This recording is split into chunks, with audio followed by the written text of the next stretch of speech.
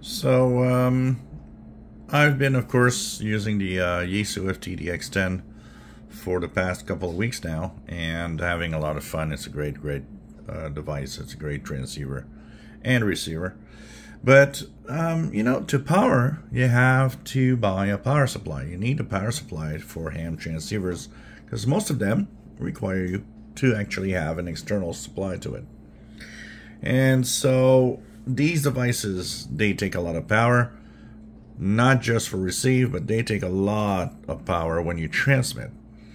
So I've had the Pyramid PSV300 for the last few years, and this was what was powering mostly my CB radio, and in the last few months it also was powering my Yaesu FT450. So what happened is that this was the main power supply. This is capable of 30 amps, but it is a switching power supply, and switching power supplies are known for their harmonics that they create in the spectrum of HF radio. And of course, this was one of the main problems that I hated about the PSV300 by Pyramid. Yes, it works great in giving the power you need, but it had these little buzzes at intervals, regular intervals. And what made me change is actually when I got a Yaesu FTDX10, high-end radio, something, you know, that is great. Well, I don't want to be bogged down by some problem that the power supply is creating a buzz and preventing me from contacts. And that's what happened in the first few days that I got my FTDX10, and it got me really annoyed to a point where I thought, okay, I need something else. Now, linear power supplies are dreadfully expensive. Typically here in Canada, a good one is at least $600 to $700 Canadian dollars. That's a lot of money. Plus, they weigh, you know, tons.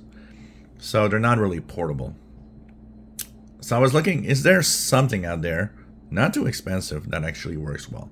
And I came across this on Amazon.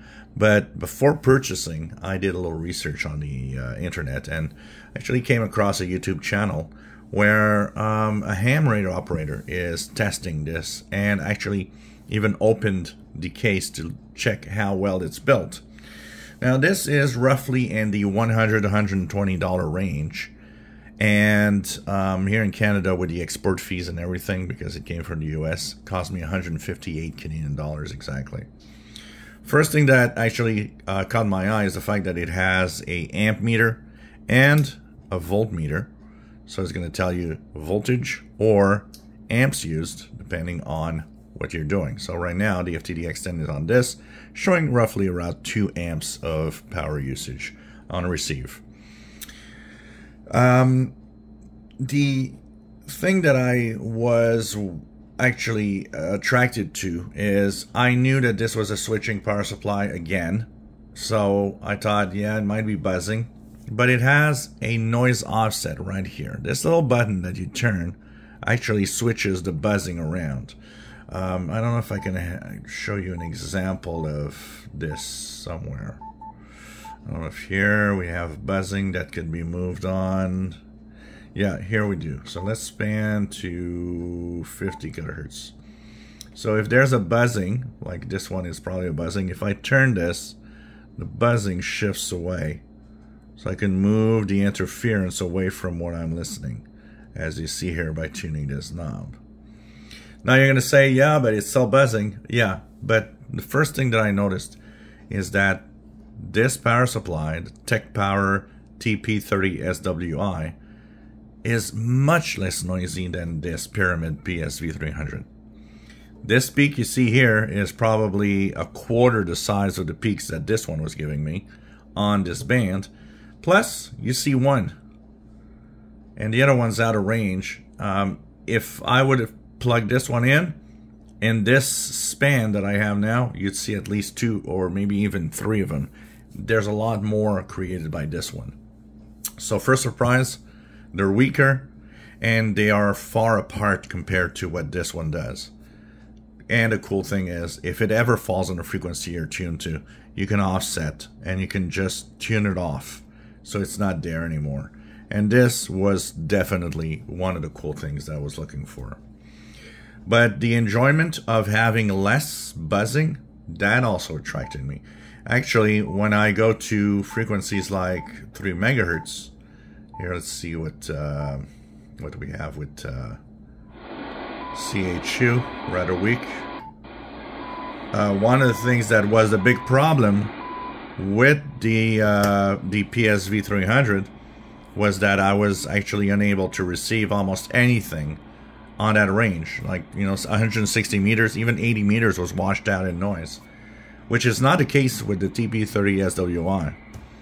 So the fact that it's less noisy, the fact that you have the offset if you ever have a buzz on the frequency you're tuned to, really is amazingly cool.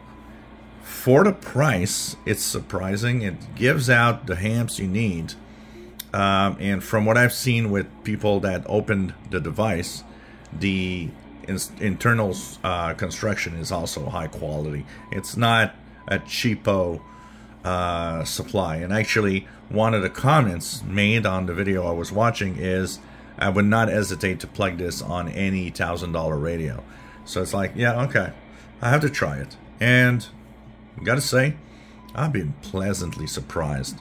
This is a cool little power supply, not expensive. Even more interesting, it's less heavy than this PSV300. It's smaller, easy to carry around if you need to have a portable power supply. This thing is easy to carry around. It's really not heavy. And it's surprisingly cool, even though on the top it says do not touch. Even with heavy use, when I would chase stations and so on, it never really comes really hot. It'll come, you know, kind of to a warm temperature, but never really hot that you put your hand on and you're gonna burn your hands. Of course, there's a fan in it that actually changes speed depending on the power. Now at the back you have the standard connectors like this, which are capable of up to 30 amps. And here in the front we have different connectors that are capable of something like 3 amps.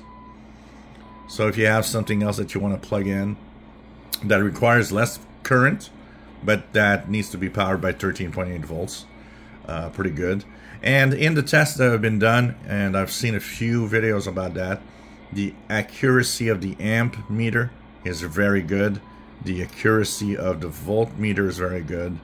And this is definitely a really nice power supply for a ham transceiver or a CB radio. Looking for a good power supply for a CB radio and any radio in general anyways.